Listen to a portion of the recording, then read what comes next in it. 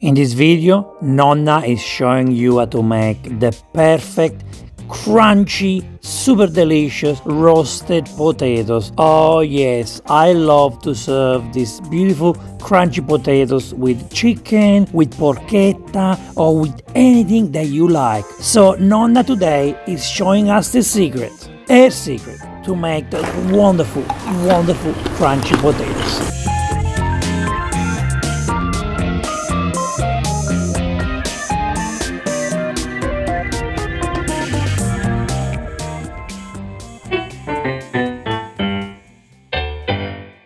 Now it's time to peel the potatoes for the roasted potatoes.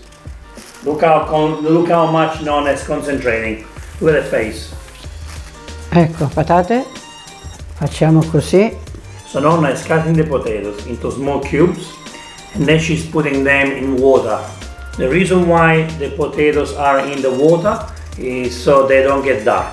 Nonna loves to use the knife to peel the potatoes. I don't think she knows how to use the peeler. 70 years of experience, 70 anni di esperienza, Nonna? Si può fare grande, si può fare piccolo, questi a piacere come lo vogliono. You can do the potatoes big, si può small. Fare così intero. You can make it large like this, like wedges. It's up to you. Nonna said now you have to wash the potatoes before we put them in the tray. Now you put salt to give the flavor. I would say about 2 teaspoons. And Nonna would say again, you have to fill it. Mettiamo nella teglia. Put it in the tray. And now we need to add the flavors to the potatoes. Mettiamo il rosmarino.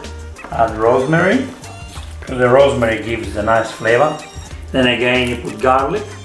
L'aglio vestito. You keep the skin on, you only remove the bottom part. Nonna makes a little cut here in the garlic so the flavor comes out. And last but not least, mettiamo l'olio. Extra virgin olive oil. Yum. Be generous. So this is Nonna's trick. This is Nonna's technique for bollitura, making così great potatoes, roasted potatoes. Non diventa molli. What she does is she cooks them a little bit on the cooktop so they don't become too soft, so they get crunchy. It creates water. So when that water, that liquid evaporates from the cooktop, Nonna puts it in the oven. That's how she understands when it's time to put them in the oven. See, it creates water. This technique is the technique that you need to use if you want nice crunchy potatoes. Nonna is always right. She doesn't know if she does the right thing or not. I think she always does the right thing. Good technique. I've never used this technique and I can't wait to use it. Already disappearing, look. The steam. Senti che profumo. And the flavor from the rosemary. Che profumino, Nonna. The flavor from the rosemary is coming out. Simplicity. That's how you make good food. Simplicity. So Nonna said we cook this for about half an hour at 180 Celsius degrees. Nonna is turning the patate. Sono pronte, Nonna? Ancora devo fare 10 minuti. 10 more minutes to go, so she's turning them around. Look how beautiful and golden they are. Yum. These potatoes took about 40 minutes to cook. Nice, nice smell. Ecco, le patate, guarda quando sono belle. Wow. Guarda che amore. Sono rovinate per niente. Nonna, sei fantastica. Grazie. Oh my gosh, if only you could smell this. Let's see if they are crunchy. Croccantissimo. Croccantissimo, bravo. Il pollo? Facciamo il pollo, vai. Mamma mia. Wow. Pranzo è servito. Pranzo è servito, Giugi.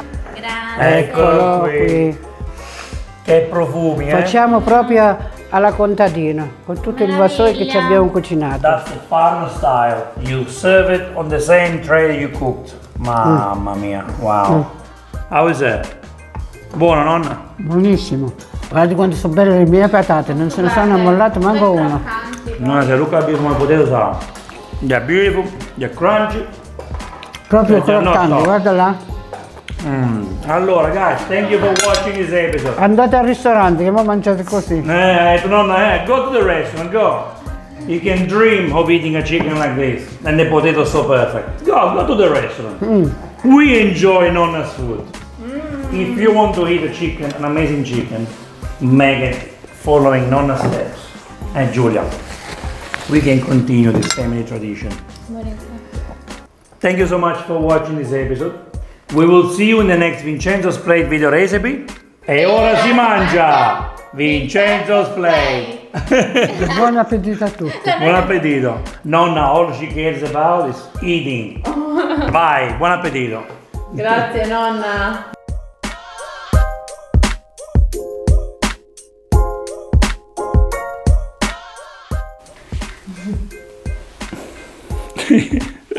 Nonna, I can't wait any longer. Okay.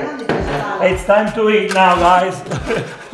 Nonna said she wants to eat.